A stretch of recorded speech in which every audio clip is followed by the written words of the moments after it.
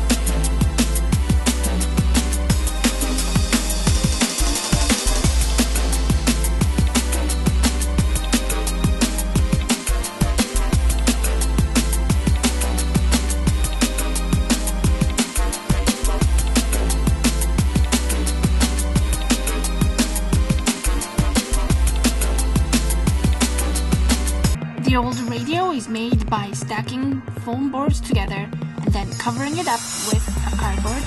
It is then painted to look like a radio.